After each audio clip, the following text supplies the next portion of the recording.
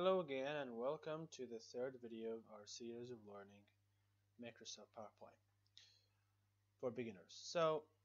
We've learned how to insert tables and how to draw the table, column and rows. Now we're gonna learn how to use Excel Spreadsheet, and this is very easily if you want to work on Excel but you want to put it in PowerPoint. So click here, then it will make very small size of Excel sheet here. If you want to spread it, you can just click here.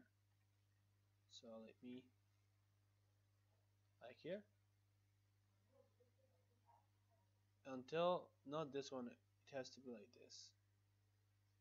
You have to see it like there. Yes, then you can spread it out, right? Then this is you can spread it has to be like this, then you can shift it the way you like when this sign appears. Okay, and you want to add data, then double click here, and then you can also shift. So you can shift it whatever you like. Click here, double click, and then shift it here and shift it here. Okay, this is size you see it's suitable like this, and then you can type your data by clicking here.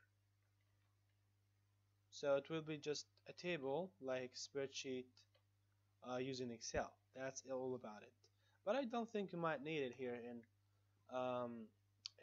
PowerPoint, because you can actually make your own data sheet using drawing table. But anyway, this is a good feature if you want to use external data sheet that is included in your PowerPoint. So when you click F5 or shown, it'll be shown like this.